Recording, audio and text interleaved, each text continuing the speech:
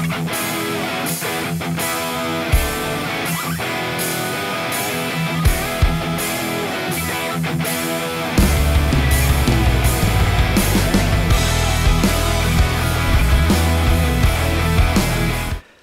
to the channel, everyone. Today I'm going to be doing an oil change on the Polaris Ranger 6x6. This is a 2004, one of the early ones. It's not the first one, but it's the second generation 6x6. I just did an oil change on my Ranger 900. Just thought it would be interesting to show this process and show the differences with this one versus what they're doing with the new ones. I did get one of the oil change kits again. This only takes 2 quarts of oil, I guess, and then a Polaris filter. Hopefully this is the right one.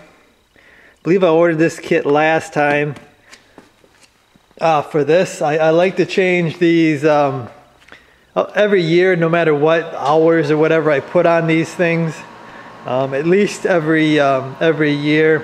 That seems to work out for me. I got 2 of these, so I'm not putting a ton of hours on them.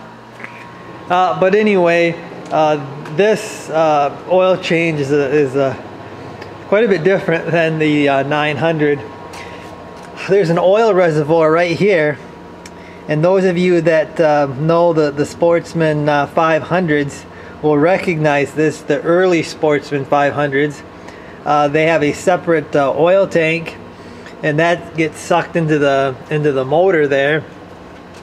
This is the motor. It's a single cylinder 500 cc motor. I don't think it's 500. I think it's 499 or something like that. The oil filter is right there. There it is, on the side of the motor. So I haven't done that yet. I did take the drain plug out of this this reservoir, and I think that you can go under the motor there, and I think you can drain out just a little bit more oil. There is a plug, but I've never done that with ours. We have a Sportsman 500 early one. I've never done that. All I've done is this reservoir here, and there it is. There's the drain plug that I pulled out. When you do an oil change, you're never going to get all the oil out anyway. If you do it often enough, your oil should be fairly clean. You shouldn't have to go after that extra little bit of oil. I've never done that. If you want to do that, you can go ahead and do that. But like I said, there's where the drain plug comes out right there. I got my oil drained into my little gallon jug that I got cut. And here is the drain plug. And this one actually has a magnet on it. I don't know why they went away with that. It's always nice to catch your little debris or whatever that you get. But this has got a nylon washer instead of a copper washer. And I didn't get a new one in this kit, so I'll be reusing this one. But this is probably the original one anyway.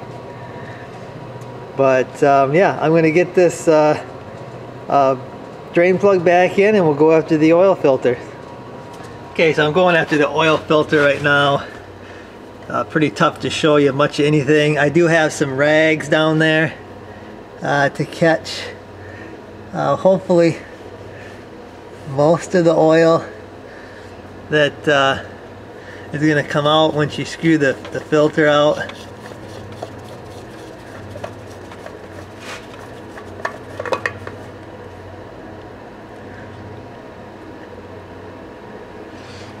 So there it is.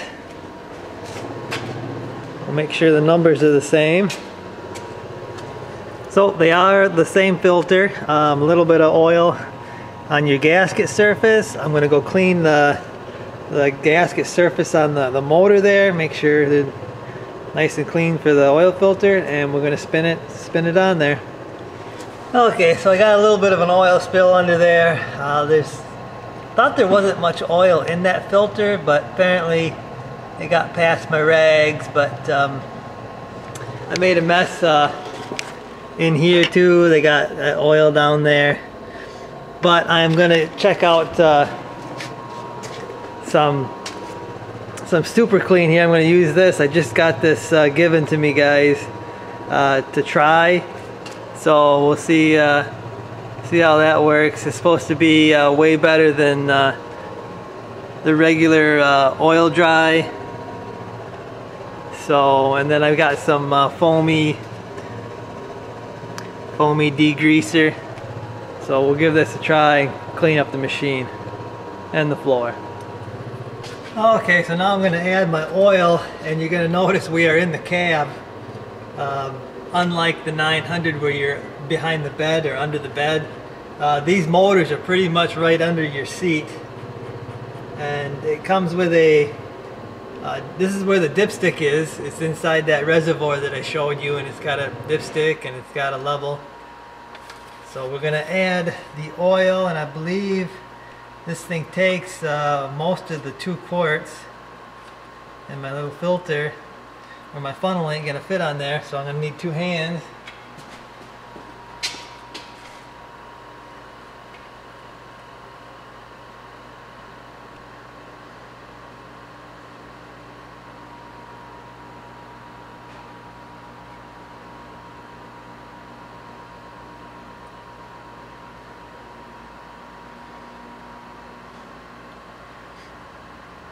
So you guys can see there's quite a difference. Quite a difference in the whole machine from the early days to now. I think the 1000 is pretty much the same as the 900 as far as where the engine is and how you change the oil. It's pretty well the same.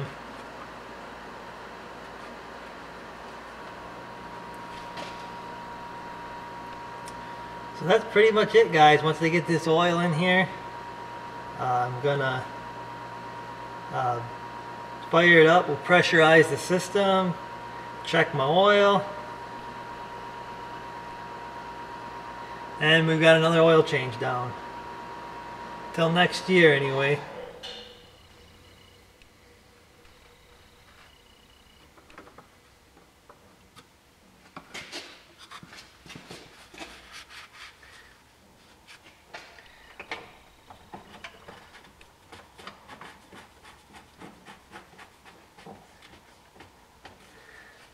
Get a dipstick back in.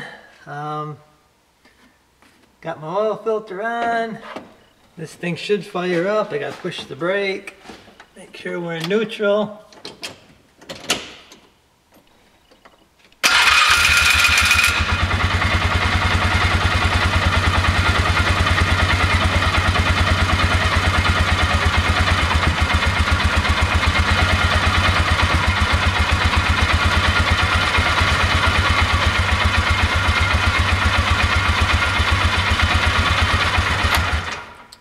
Sounds good, guys. I'm going to check her, and then we'll top her off,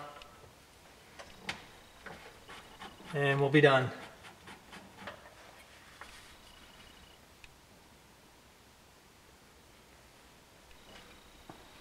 I'm going to back her out. I'm going to throw some of that super clean oil dry on my oil spill. I'm going to go outside. We'll spray the motor down and everything with that foamy cleaner. And then we'll rinse that off, and then I'll take her for a spin, let the motor warm up, dry everything out, and put her away for the night.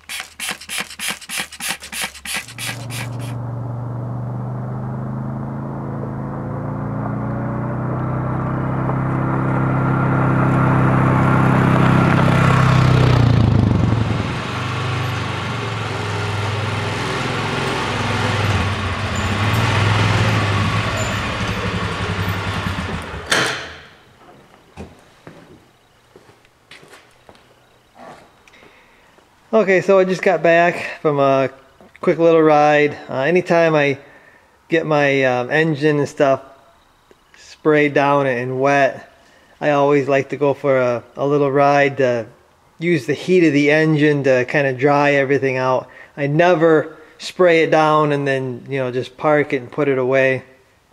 I like to get it all dried out. So not bad for just a spray down and a rinse off with that super clean. It did a pretty good job. Like I said, I didn't scrub nothing. A little bit of scrubbing and wiping there and would have cleaned this thing, I think, right up. But anyway, just gonna do a final check on my oil. Make sure everything's okay there. Make sure I'm not got any leaks dripping or anywhere from the filter. And that's gonna be it.